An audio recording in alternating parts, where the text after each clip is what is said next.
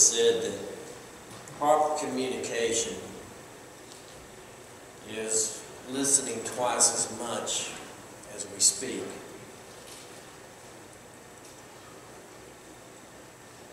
Sometimes I think we all can say that we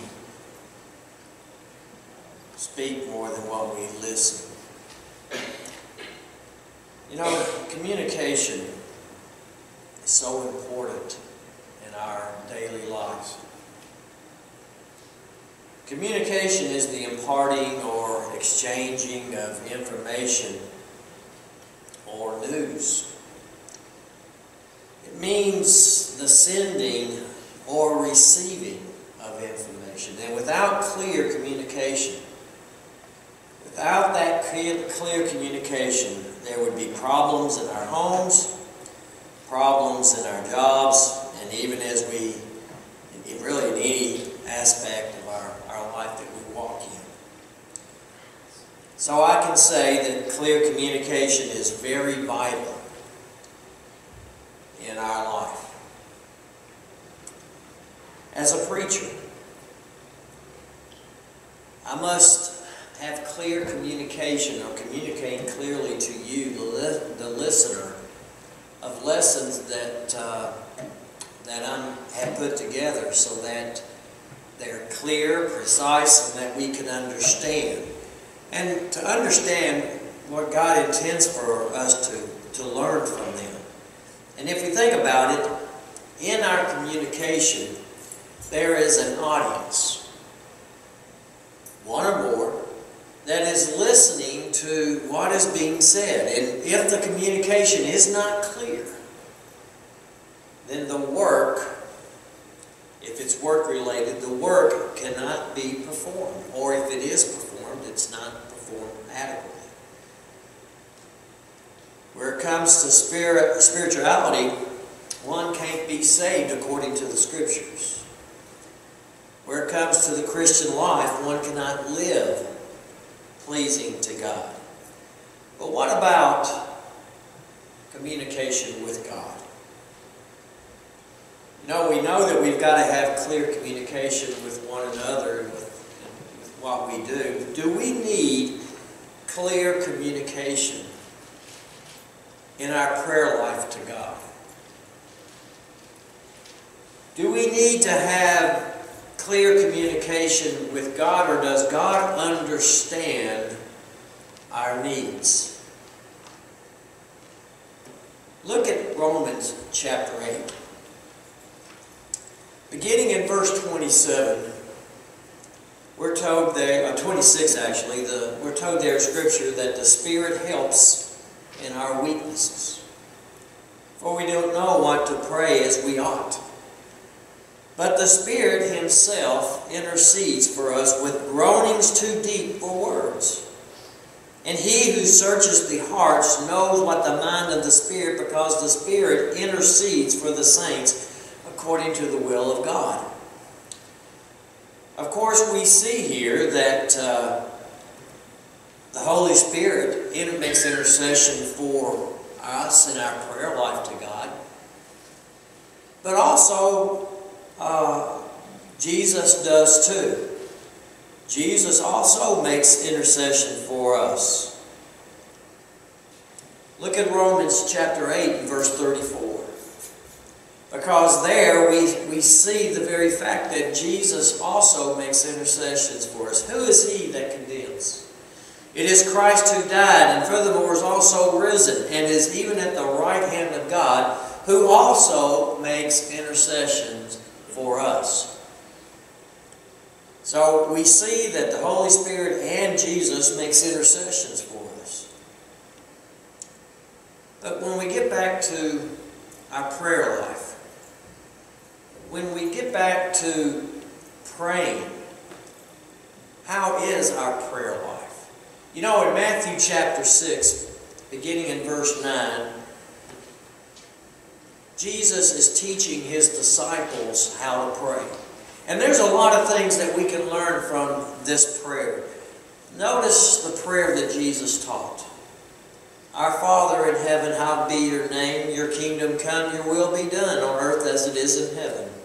Give us this day our daily bread, and forgive us our debts as we also have forgiven our debtors. And lead us not into temptation, but deliver us from evil. For if you will forgive others their trespasses, your heavenly Father will also forgive you. But if you do not forgive others their trespasses, neither will your Father forgive you your trespasses. Prayer is something that must be learned, and that's maybe the reason why that the disciples asked Jesus to teach them how to pray. I can remember many of a night that Nancy would be in the bedroom with Stephen and Jessica, teaching them how to pray and helping them pray their bed prayers before they went to bed at night. And I'm grateful that she did this. And in our own personal prayer life, sometimes I just don't know what to pray. And I'm grateful that God understands and knows what I'm saying. I don't have to worry about making a mistake in my prayer life to God, because He understands and He knows. So tonight, I want us to consider the who and the what in our prayer life. Now, when we talk about the who and... I'm sorry, I forgot about moving this. The who and the what of the prayer life is God approachable? In other words, can we approach God in our prayer life? Now, there was a time that God was unapproachable. As a matter of fact, in Exodus chapter 26 and verses 31 through, I think, like 35, the veil that's going up in the temple between the holy place and the most holy place was being described, and the children of Israel were told how to make it, what to make it out of, and all this. Well, what was the difference between the holy place and the most holy place? Well, one place was for the Ark of the Covenant, for the mercy seat, and that's where God would come down once a year, and only the priest was allowed to go into there one time in a year. In Exodus chapter 19, in verse 12, there was another time that God was not able to be approached. God was going to come down, and he told Moses to have everybody come to the mountain, to the foot of the mountain, and he would come down and he would address the people. And when God did this, when the clouds came down and there was lightnings and there was all sorts of things, the people were fearful, and they asked not for God to ever approach them again, but to talk to them through Moses. But these people were told, don't even touch the mountain. Look at verse 12. God told Moses to set limits for the people all around, saying, take care not to go up into the mountain or touch the edge of it. Whoever touches the mountain shall be put to death. If we have a loving God and a caring God, why would God not want to be approachable here?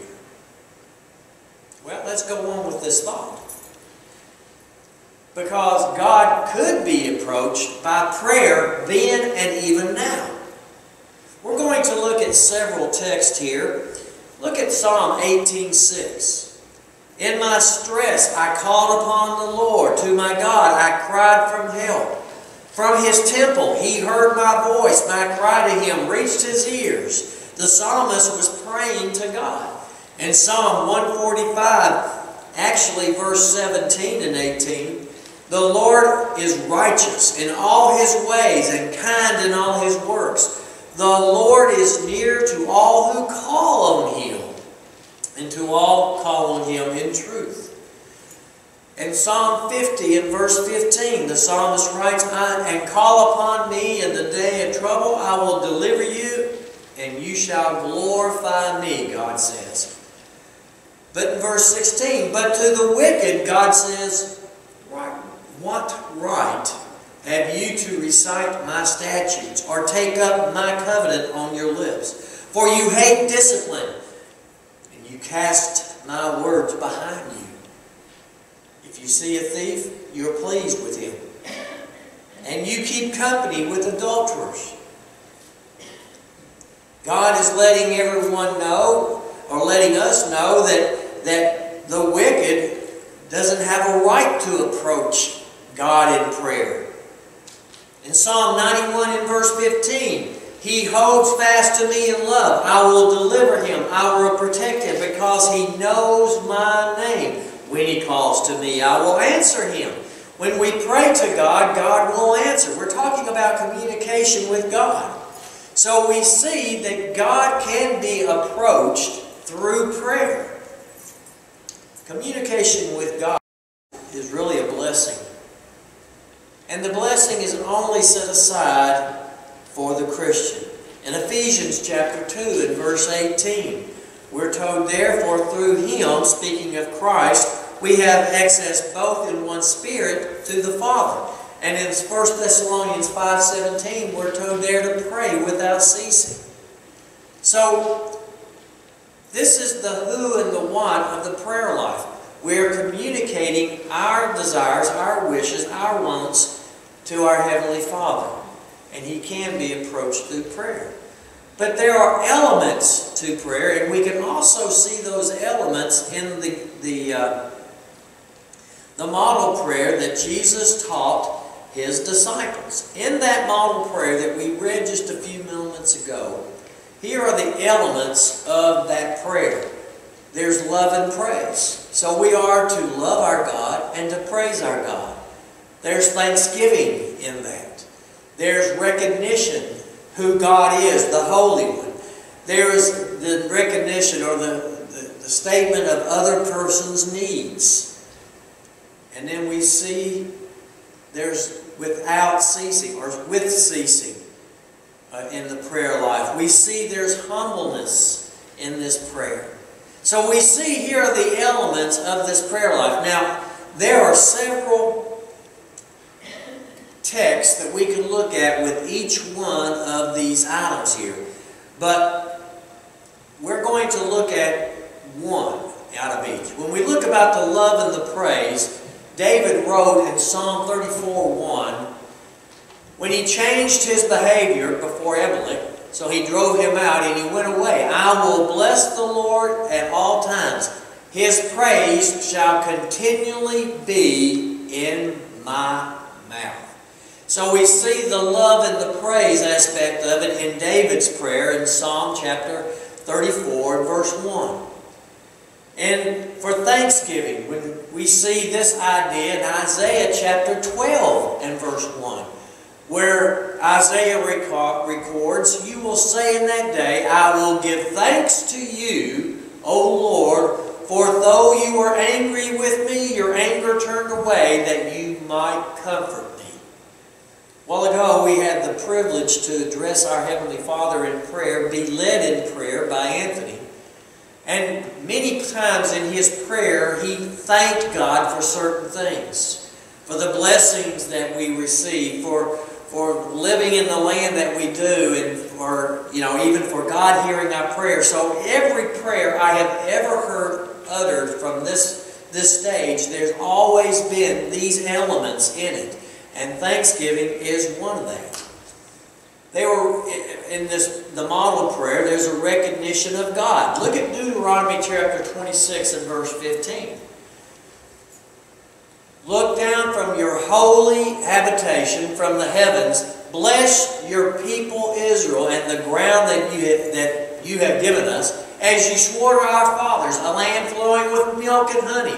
Here in this prayer is asking for God to bless Israel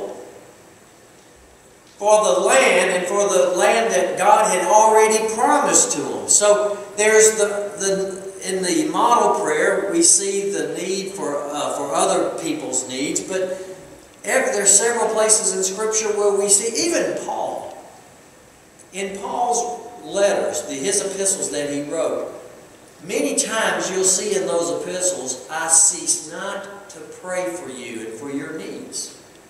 So, in our prayer life, our communication, we need to pray to God for other people's needs. We need to pray without ceasing. In Deuteronomy chapter 9 and verse 18, the writer here, or Moses is writing this, and he says, I lay prostrate before the Lord as before, 40 days and 40 nights. I neither ate bread nor drank water because of all the sin that you committed, in doing what was evil in the sight of the Lord, to provoke him to anger. For 40 days and 40 nights, Moses prayed to God on behalf of the people. Have you ever prayed that long? He did it without eating or drinking. But we pray with humbleness. And that's what we see in the model prayer. We see that humbleness.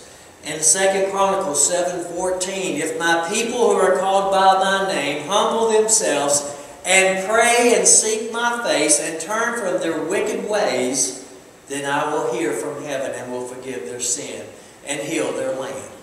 Notice what God said that the people must do in order to be forgiven of their sin.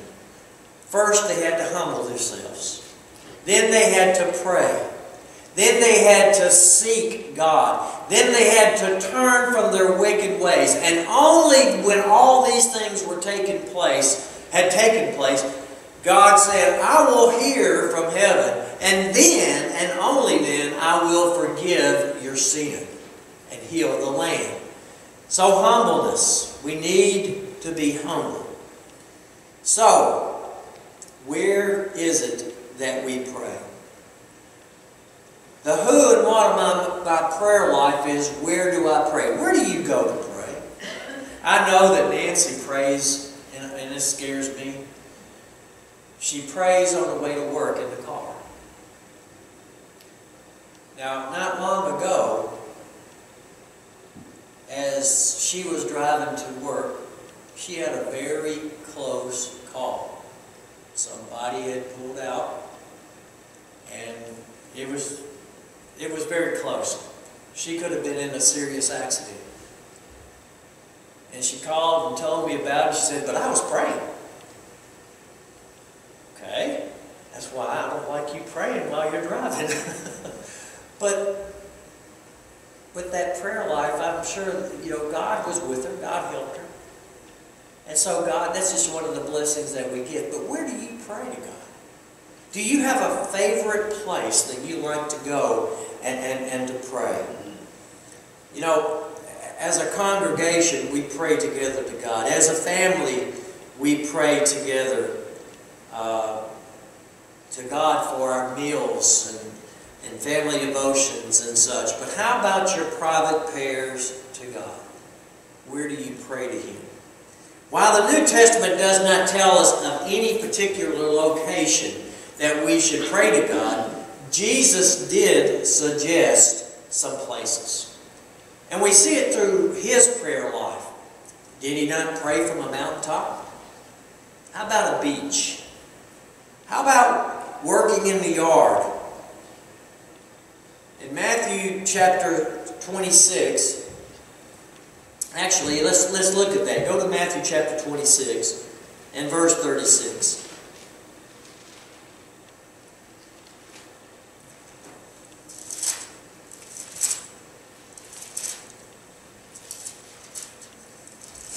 Matthew chapter 26, beginning in verse 36 and going through verse 44, we see the prayer of Jesus in the Garden of Gethsemane.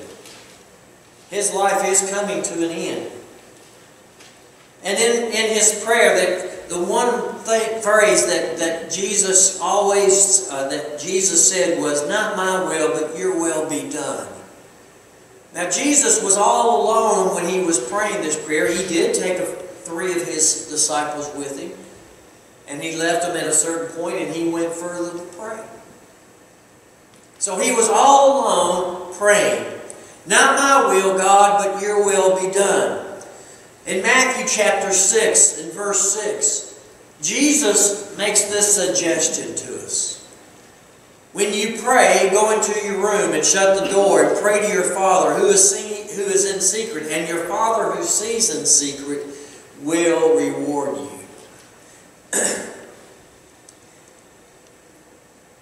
I am not suggesting that God is telling us that we must pray in a room by ourselves with the door shut. I'm not suggesting that at all. However, our prayer life should be very personal between us and God. Our prayer life should not be something that should bring attention to us when we pray in public, such as when you go and you have a meal together with your family in a restaurant. You don't pray to be seen of men. Bow your head. You can speak lowly where it's not disturbing anyone.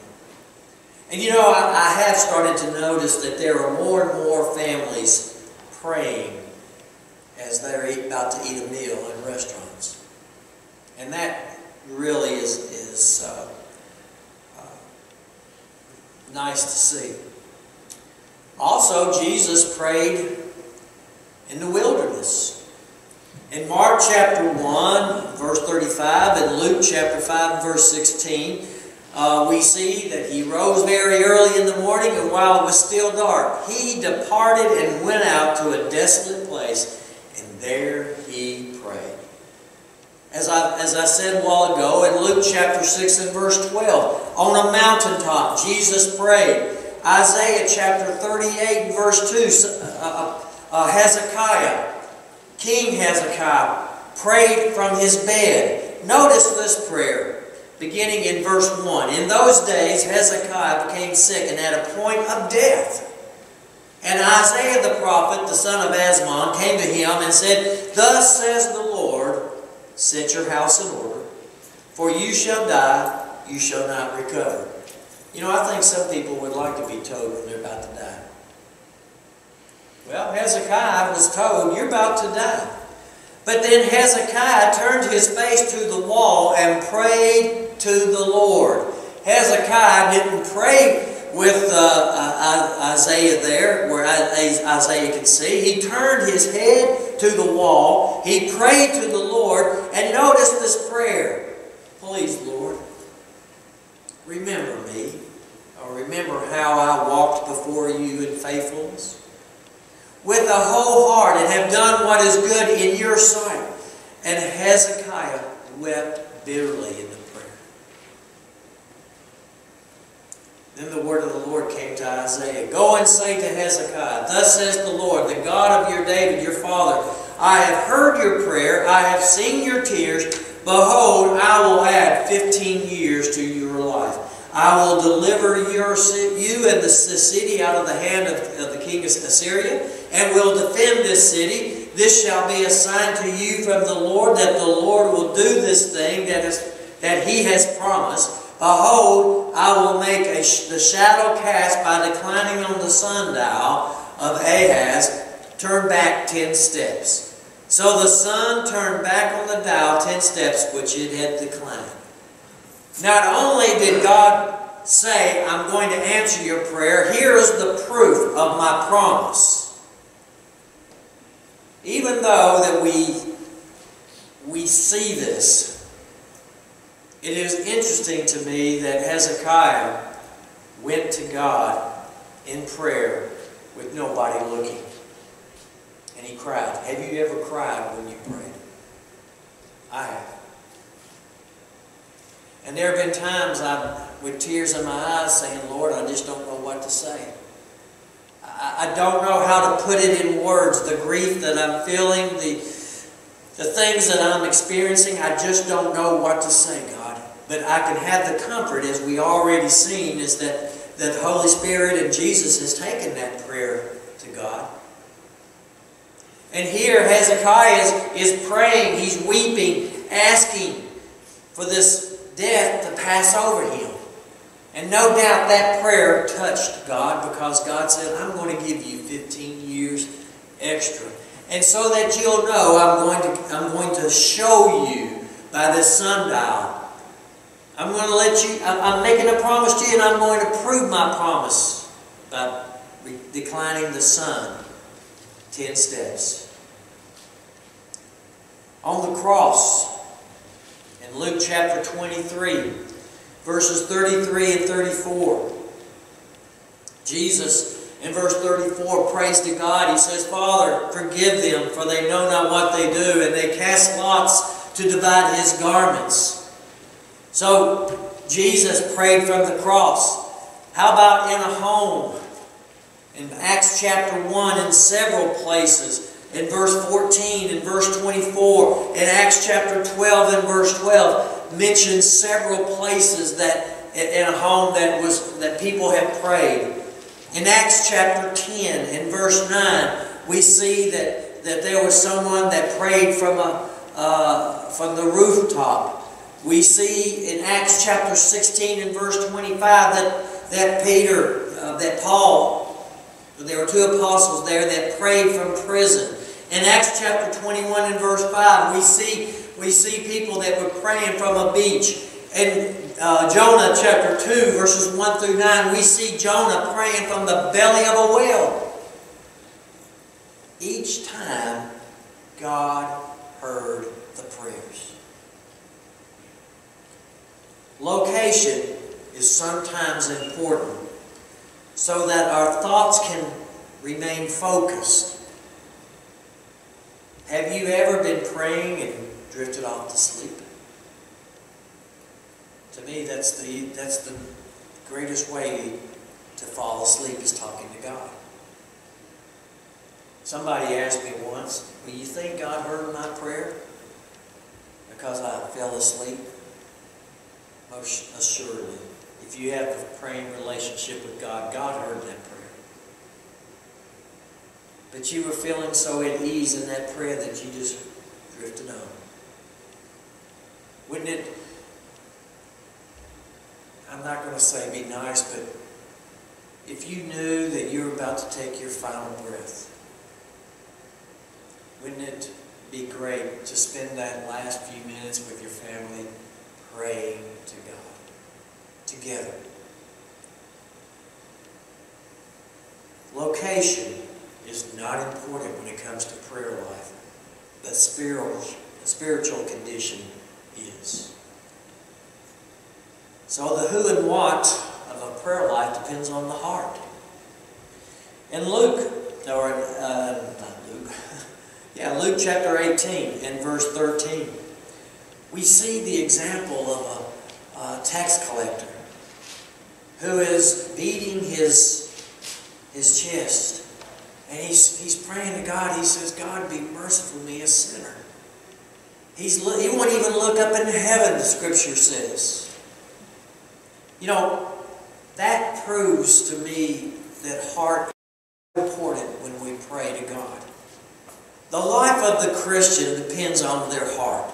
And a lot of my sermons, I like to bring the heart condition in, because if our heart is not in serving God, if our heart is not into praying to God,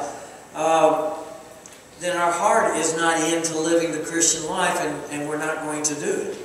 We may feel like we have to do something instead of wanting to do it for what God has done for us.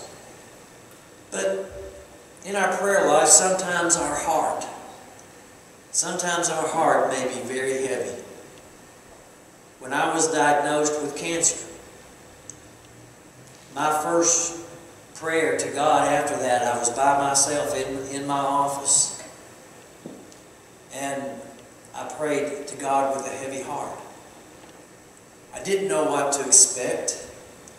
I didn't know how I was going to deal with anything, and that's why I was asking God to help me with it. My prayers sometimes today are heavy because of the shape that our world is in.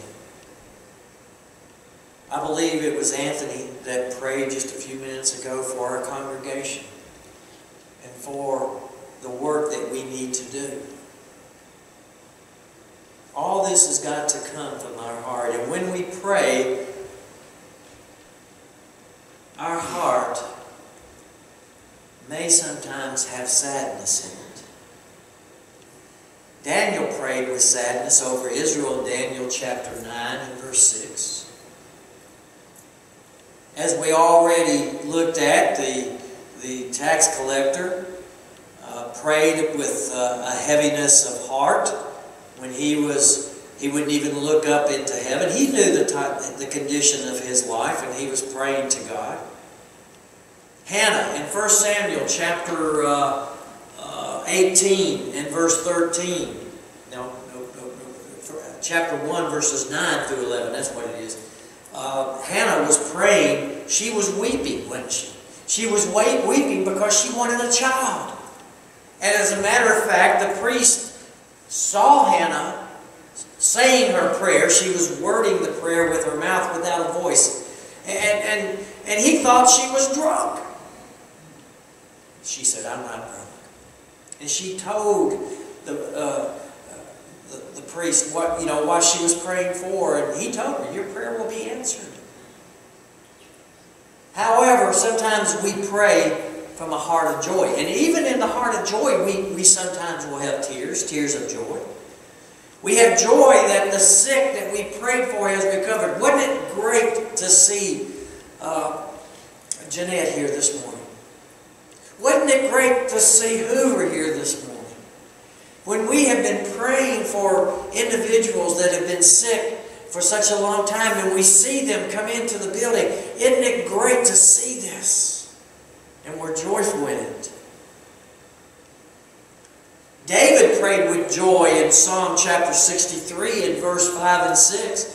In this text, David says, "My soul will be satisfied as with fat and rich food, and my mouth will praise you with joyful lips when I remember you upon my bed, and meditate on you in the watches of the night. For you have been my help in the shadow of your wings. I will sing for joy. My soul clings to you. Your right hand upholds me."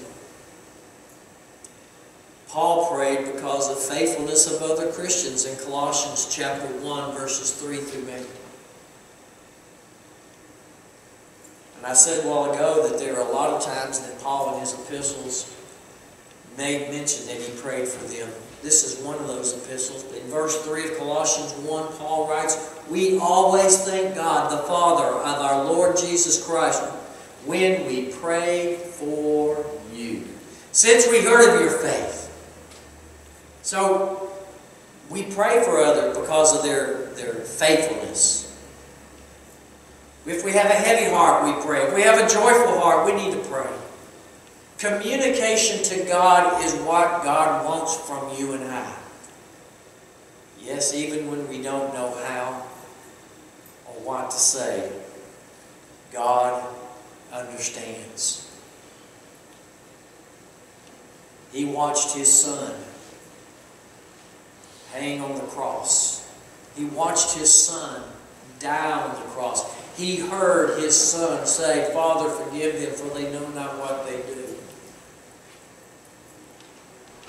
Communication with God is so vital for the Christian. It is a blessing that we have from God. And it could be that we have taken our prayer life for granted. It could be that we need to be reminded about who and what we are praying to and for. It may be that we've gotten the elements of a prayer life. We have forgotten them, rather. It may be that we need to find a place of quietness to pray. But the heart is so important. When the heart is sad, pray. When the heart is happy, pray. But have a heart. Have that spiritual condition that God will hear your prayer. It is so vital and so great that God has made it a way for us to communicate to Him. Where would we be if we didn't have the ability to go to our Heavenly Father in prayer? Where would we be if we were sitting there all alone, receiving bad news, and there was no one to talk to. We couldn't even talk to our Heavenly Father. Because we didn't know how to pray, because we weren't in a condition to pray.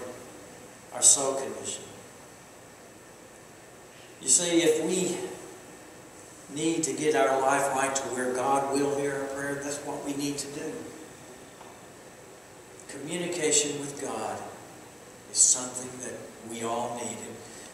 Maybe we need to have what they used to call a prayer service. I remember people calling Wednesday night prayer service. Maybe we need to do that again. Do we believe in prayer? Do we trust prayer? Do we trust our communication with God? I hope we do. I hope that you pray to God on a constant basis. I hope that you pray for this congregation. I hope you pray for our elders. I hope you pray for our members. I hope you pray for the members that are hit and miss, hot and cold. I hope that you pray for them that they will return. I hope you pray that we will grow, first of all, in knowledge. And when we pray in knowledge, pray to grow in knowledge, and when we grow in knowledge, I promise you, friends, we will grow in number. But we've got to start with prayer. Maybe there's someone here tonight that needs to respond to the invitation. Maybe someone needs to respond and say, I want a better prayer life with God. I want to have a prayer life with God, and right now I know He won't hear my prayer. And maybe there's someone that wants to put Christ on in baptism and have their sins washed away. Whatever it is, we're here. We are family. So if you need to respond, come now. Just together we stand and sing.